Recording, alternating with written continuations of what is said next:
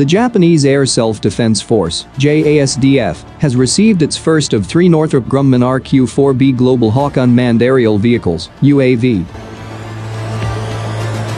The JASDF announced that the UAV flew from the United States, reaching Misawa Air Base in northeast Japan on March 12.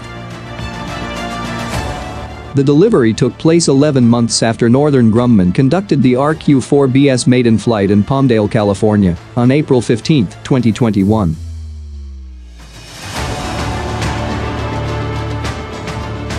Tokyo will procure 3 Global Hawks from the US company to advance its intelligence, surveillance, and reconnaissance capabilities.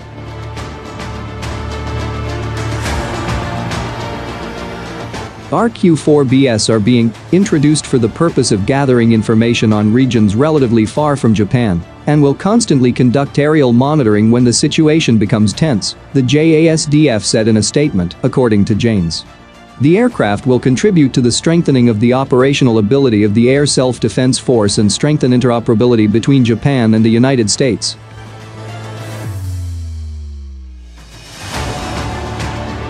The 3 RQ-4Bs will cost more than $500 million.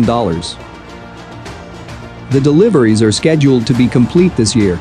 The new Global Hawks will gather information from remote areas and contribute to the persistent monitoring of troubled areas.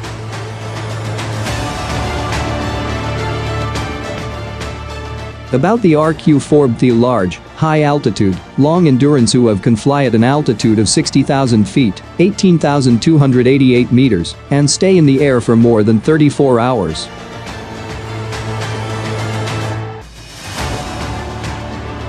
The precise range of the RQ-4B's cameras and sensors is confidential. However, it has a line of sight to targets at up to 340 miles, 547 kilometers.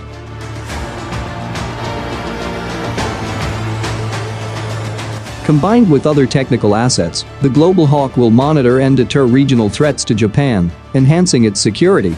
Beyond intelligence and surveillance, the UAV can be deployed in humanitarian and disaster relief operations.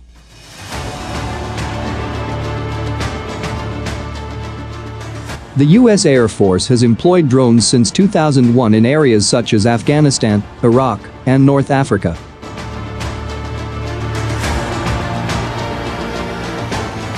The UAV has also been deployed with NATO and South Korean forces, with more than 320,000 flight hours.